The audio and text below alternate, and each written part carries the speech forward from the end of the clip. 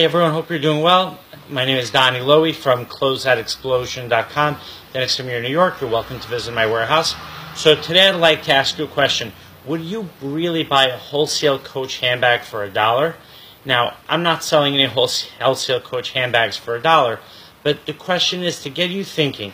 If you saw an offer now, and the offer seemed too good to be true, would you actually take advantage of it, or would you assume that it is too good to be true and not take advantage of the offer? Now, the reason why I mention this too is because when people sell wholesale merchandise, whether you're selling it as a wholesaler or you're selling it as a retailer, you want to be careful not to put a price on your merchandise that is too low. Because if the price is too low, people will assume that there's an issue with the merchandise. People might assume that the merchandise is defective. People might assume that the merchandise is not authentic. They might assume that there's an irregularity with the merchandise. And people just might be suspicious. So what I would recommend to you is whenever you sell your merchandise, you do want to have a good price. If you can, you want to have a price that's below the regular retail price. Or if you're selling a wholesale merchandise, such as I do, you want to price your merchandise at below the regular wholesale price. This way you have a competitive advantage based on the price. But you don't want to sell your merchandise for too low of a wholesale price. Otherwise, customers will assume that there's something wrong with the merchandise. And the same thing happens when you're selling at the retail level. If your prices are too low, people are going to question, why is your merchandise being sold at such a low price? I want to give you a practical example that I discovered with my own business. I once purchased a closeout inventory of women's leather wallets. They're really nice leather wallets, really good quality. They were not branded, so they didn't have a brand name on them. So I was able to buy them for a very low price, and had the opportunity to sell them for a very low price as well. At one point, I sent out an email offering these genuine women's high-quality leather wallets for 99 cents each.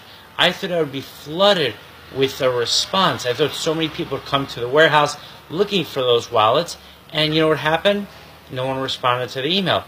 Now, I sent out an email again later on, and this time people started responding to the email, but it still wasn't as many people as I thought would have responded. And the reason is because people wondered, hey, if these wallets are so good, why are you selling them for such a low price?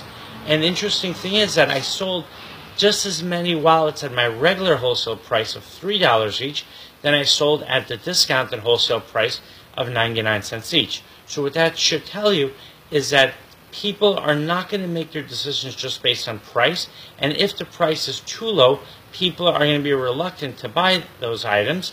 Now, it's one thing if they actually come to your warehouse or your store. Let's say they come inside and they see the item, and now you tell them the price of the item.